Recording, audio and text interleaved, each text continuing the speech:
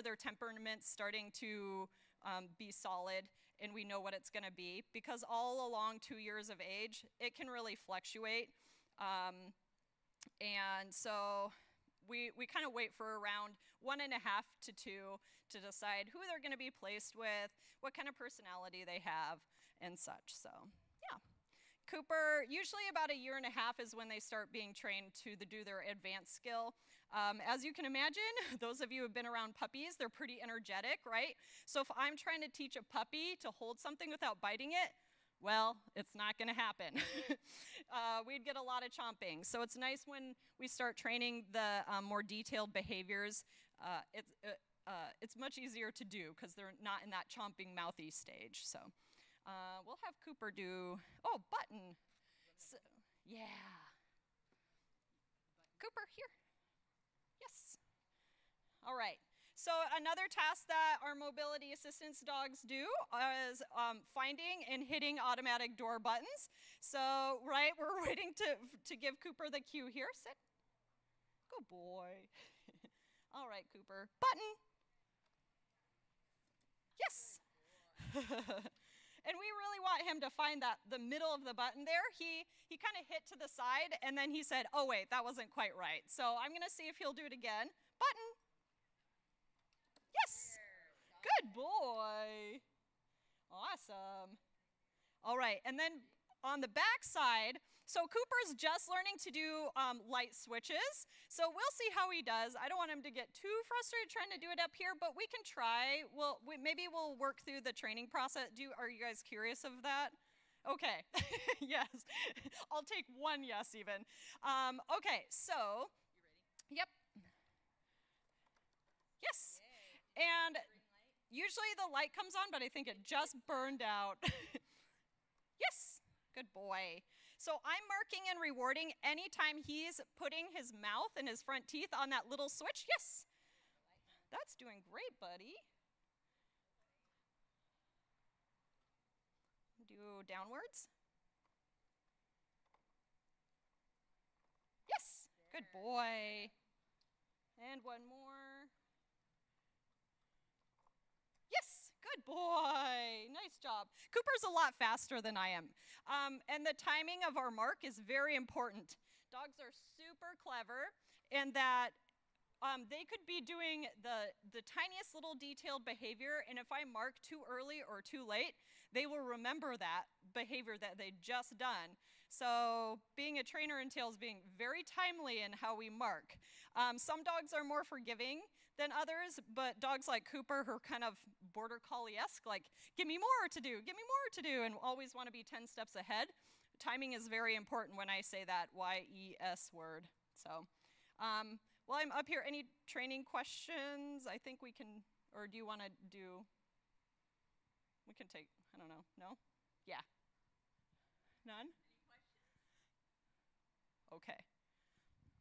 So we had a lot of questions about service dog access, and there is some confusion. So first of all, I'm going to talk about emotional comfort animals. And we see this in the media, right? We see the peacock at the airport and the boa constrictor in housing. And what I can tell you is, under federal housing guidelines, any animal can be an emotional comfort animal. And what emotional comfort animal means is that it provides comfort.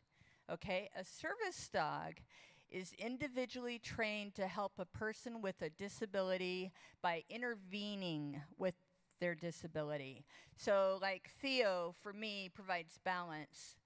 I don't see steps when I go down very well, and so Lindy trained him to take a step at a time so I can feel how far down he goes. So he's actively doing something that has to do with my disability. Now, if I have like panic disorder, anxiety disorder, PTSD, and I have Theo, and he's not trained as a service dog, but he helps me because in my panic attacks I can reach out and touch him and I calm down. that's still an emotional comfort animal. What makes a psychiatric service dog is the dog will do something. Like when I start amping up with my anxiety, if I have PTSD, my dog might be trained to come over and nudge me as kind of a, hey, you need to take a break. Or my dog might be trained that when I'm in a crowd like this, to get in between me and other people. Just subtly. You wouldn't even probably know what my dog was doing, but my dog is doing things that intervene to help me.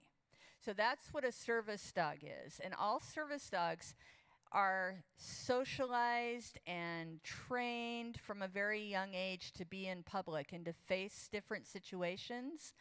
Why we worry about animals having service dog vests on and going into places when they're not trained is because when I walk through the grocery store and I have Theo beside me and someone's personal pet that is a comfort animal lunges at him or gets excited and wants to play with him, it impedes my ability to just do my grocery shopping. That's all I want to do. And also I've seen a lot of dogs who are in service dog gear who are getting overwhelmed. So, you know, there's a group of kids and they're all excited and they're all reaching for Fido and, you know, I love you, I want to pet you. And Fido gets nervous and growls. Okay? That's a problem. So that's why we really encourage people to not misrepresent their animal as a service animal. It's kinder to the pet, and it also makes my job, your job, walking through our world with our service dogs easier and more predictable. But they are protected in housing, and you can take comfort animals on airlines. Those are two federal groups that don't follow fully the Americans with Disabilities Act in the same way. Do you guys have any questions about? Yeah.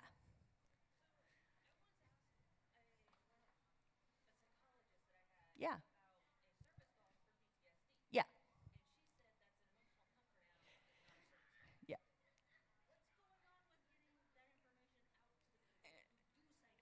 You would think, right? So that's why you're all here, because you're going to help us get the word out, because there are psychiatric service dogs. And the only difference, like I said, is that these dogs are socialized and trained to go out with you in public and face whatever it is you're going to face, and they intervene. So the emotional comfort dog, you can let this person know if you still see them that, okay, good choice. Anyway, what I say, and I don't mean this disrespectfully to emotional comfort animals, but an emotional comfort animal, if a teddy bear can do it, it's a comfort animal in the sense if you can grab it, hug it, and it makes you feel better, but it doesn't do something with you to intervene, that's a comfort animal. If a dog is trained or a miniature horse is trained to intervene as your symptoms are starting or to wake you from a dream, that's a service animal. So you would think a doctor would know that, but it's just, yeah, well, so. Yes, spread the word. Yes. Okay, thank you. So that was a request to say what the questions were. So we had that was in response to asking a question about a psychiatrist who told this person that wanting a service dog was actually the same as wanting an emotional comfort animal for PTSD, which is not true. So any other questions with emotional comfort dogs, animals, service dogs? Okay, are there certain certifications to become a trainer? I'm going to let Lindy handle that. To become a dog trainer in general, it's widely kind of a free-for-all right now. So I do have, personally, I have a certification. There's a Northwest School of Canine Studies, and I also have a background in animal behavior.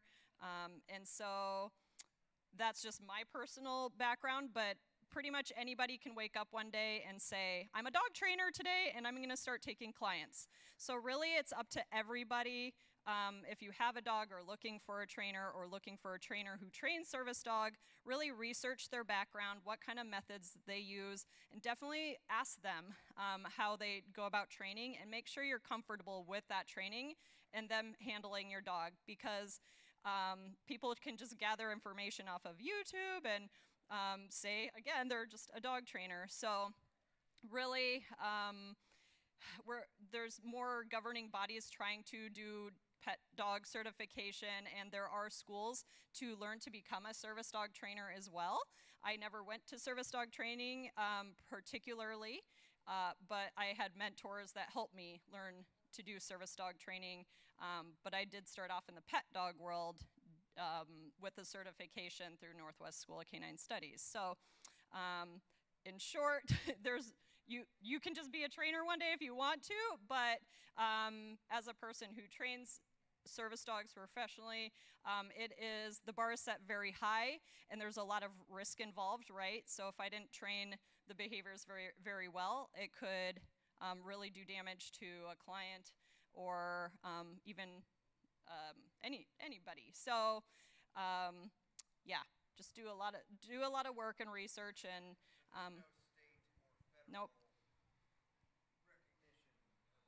I will interject. There is a group that I'd encourage anyone who's interested in this information. Assistance Dogs International is an accrediting body for guide dog programs, service dog programs of all kinds. And we are accredited with them. And to be accredited means that our trainers, such as Lindy, meet certain expectations as far as their professionalism, their hours, how they train the dogs, how they interact with clients, all of that. And at that Assistance Dogs International, if you go there, you'll see standards and ethics that they set for the dogs. They want to make sure all service dogs out and about meet certain guidelines. They want to make sure that all clients are treated in certain ways. They want to make sure that trainers behave in a certain way and meet certain standards with their dogs in training. You would think that there would be more criteria around how people train, and there's not at this time. So as Lindy said, we use positive reinforcement. Not all agencies do. We also place our service dogs at no charge. Not all agencies do, nor are they required to by Assistance Dogs International. So it's a real variance that you'll see, but there are certain standards and ethics that the dogs have to meet to be called a service dog if you're accredited. So, what have you always wanted to know? Yeah.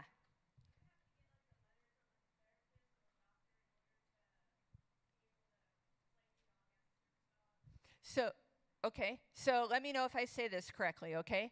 So the question is, do you have to have a letter from either a doctor of physical medicine or a therapist or psychiatrist to have a service dog and to call it a service dog? Is that correct? So, no. When you have an emotional comfort animal in housing, they do ask for some kind of documentation.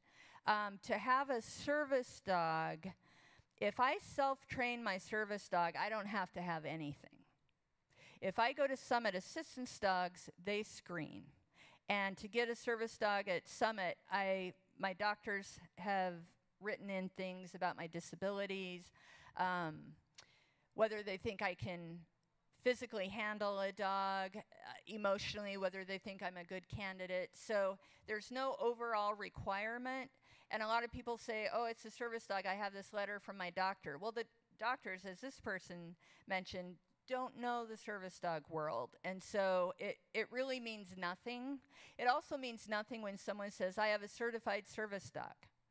Well, get on Amazon, send in your $50 and get a fake certification. So number one, that's a scam. Don't do it. And number two, it says nothing. And there's no requirement. So it really is buyer beware out there. And I will tell you, if you want to know whether a dog is a service dog, watch their behavior. Are they running up to people? Are they barking? Are they that kind of thing? So The answer is no, but you might be asked for that if you go to an agency.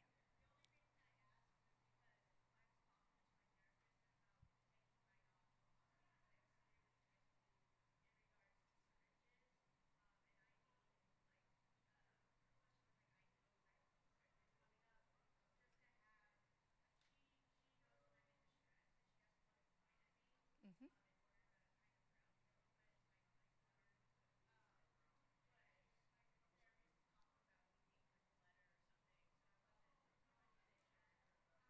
So that kind of looking at going into a hospital for like infusions and surgery and things like this, a therapist writing a letter so your dog can come in. So that is going to be at the goodwill of the hospital. And a lot of hospitals will do that. Will let you bring an animal in. When I go into the hospital, I have pictures of my dog beside me on my bed. I have pictures of my dog in an ambulance riding with me. They cannot separate me unless I cannot take care of my animal. So if I'm in the hospital and unconscious and unable to care for my dog, then they can place the dog somewhere that they're being cared for. But if I go into the hospital, unless I'm in the ICU or like a burn unit where, it has to be sterile, my dog can be with me as long as I'm arranging for their care. But as far as like bringing an animal in for surgery and it not being a service dog, supporting documentation will help, but it doesn't like make the dog a service dog. So it would be up to the hospital. Yeah. Anything else? Michelle, could somebody come up and pet your dog or ask to pet your service dog? Okay, so ask 8 people and you'll get 8 answers, kind of. But what we will say is the general rule is ask first. Some of us are okay with that. I will say I had a previous service dog who was like a Labradoodle from Joke City. I mean, he wanted to engage with everybody, and he loved people petting him and saying hi. Now I have Theo, who I've decided is an introvert, and he likes people, but kind of one-on-one, not in crowds. So when you ask me now, 2 years ago you asked me, and I said, yeah, pet Hayden, and here he is. Now you ask me, and I'll say, he's really kind of overwhelmed right now. Or I may just say no. But it's not about you. It's not about me being a bad person. It's what my dog needs in that moment. But I would say always ask if you're interested. It's okay to ask. I would encourage you with guide dogs, probably skip it. Their dogs, wouldn't you say, are really watching out for things all the time. Whereas my dog, when we're walking, and he's helping me, but he doesn't need to be on as much as a guide dog. So definitely you can always ask, but don't be offended if someone says no. You may be the 30th person who's asked me and I'm exhausted, I just want to get home. And I say no, and it's not about you. It's about me or my dog. And it can be disruptive to the dog's work, Yes. right? That's the whole point of having a service dog, is having their ability to help the person who they're with. So always ask. Some people really enjoy the social aspect that a service dog can bring to them, and other people might not enjoy, being asked for a pet. So you can always ask. Yep, I think that was the biggest take home. Yeah. Ask before petting. Well, and it's like if you guys are furries and you're walking out in your costume, you don't just walk down the street, you have attention, right? You don't get a free pass. So when I walk with my dog, I'm not just a human being walking into an office, right? I've got something unusual, so it almost begs interaction, and it can be quite disruptive. Not to equate it to furries, sorry if I've offended. I mean that lovingly, so. Okay, anything else? Yeah. Sure.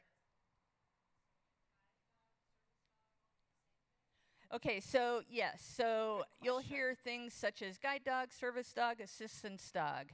I would say all of those terms are correct. Service dog is kind of an umbrella and can include guide dogs. A service dog means a dog that is in service of a person with a disability. And that disability can be anything. We use assistance dog and service dog interchangeably. So, but, you know, we asked about a dog in a shopping cart. And a lot of times people will see like little Chihuahua buddy in someone's front pack and just roll their eyes and say, oh yeah, that's a service dog, right? Well, actually they could be. They could also be a fake service dog, but they could be. They could be a diabetic service dog. They could be an epileptic seizure response or alert dog. They could be a psychiatric service dog. So you can't always tell by the visual of the dog. You should be able to tell by the dog's behavior and the handler's behavior. So if I'm putting little Fifi in the shopping cart, that's a no-no. And if you have a service dog, you know that. So, yeah.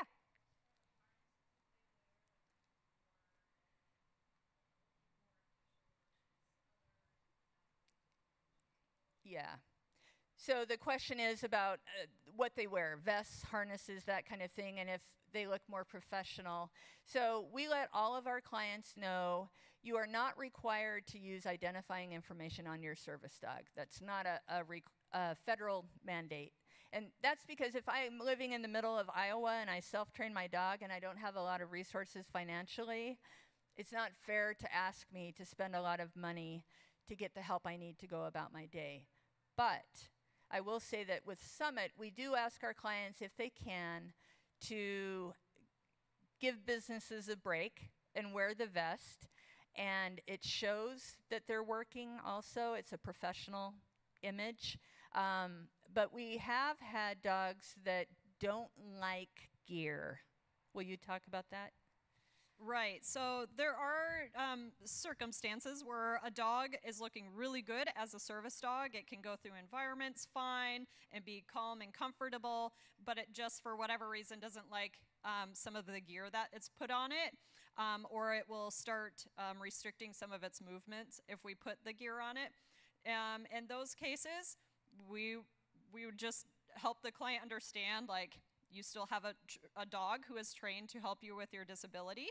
They don't have to wear particular gear. Or we might come up with something like a bandana that it's just a little piece of information that might have like Summit Assistance Dog's badge attached to the bandana, but it's not going full body. And so we try to work with that dog and find ways that help the dog be comfortable and remain comfortable during service work. So also a reason why it's not required to have your dog ID'd, particularly because some dogs are really excellent service dogs besides having to wear gear. So are you going to show some of Theo's gear? Yeah. Cool. So as I said, Theo is a balanced dog, and the harness I use is similar to a guide dog harness. So this goes on his back, this is on his chest. I'll actually gear him up while you're talking. But for me, because I'm ambulatory, I walk, a lot of people assume that I don't need a service dog and that my dog is not a real service dog. When I put this on, it screams, this dog is doing something. I still get a lot of challenges. We call them access challenges, where people say, you can't bring your pet in here. But I know the routine, and I know what they can ask, and I always give them the information. But wearing something like this, my dog wearing it, not me, gives the business a benefit of the doubt also, and to me communicates that this dog is doing something, as well as the harness helps me. So I'll gear him up while you guys keep talking with Lindy. Oh, I get two? No. Additional questions? Yes.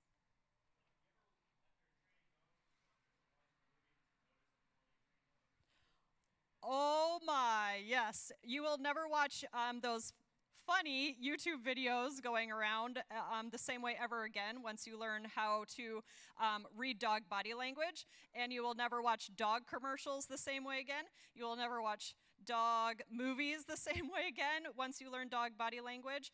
And some people kind of pick up dog body language from living with dogs, but it is shocking how often people misinterpret dog body language and think the dog is happy or comfortable or just being silly, but the dog might be showing severe signs of distress.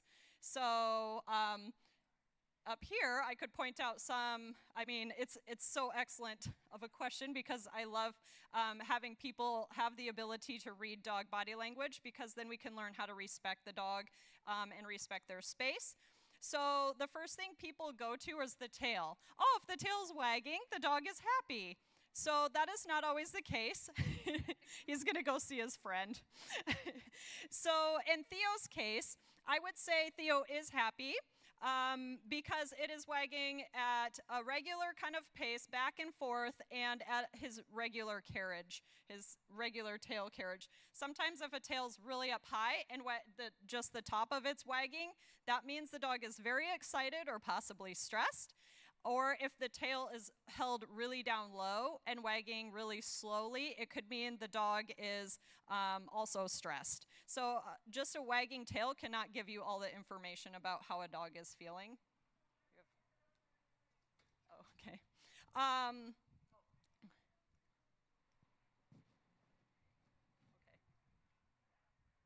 We'll wrap. Yep. Yep. So Theo wears this every day. He also wears a gentle lead on his face, and people say, oh, your dog has to be muzzled. No, a gentle lead is like a horse lead. So if he turns his head and wants to go a different way, the gentle lead just reminds him that I'm on this side. But Theo wears this, and it helps me, like I said, when we go downstairs, I can tell. I'll show you what Lindy trained him to do. Come here, buddy.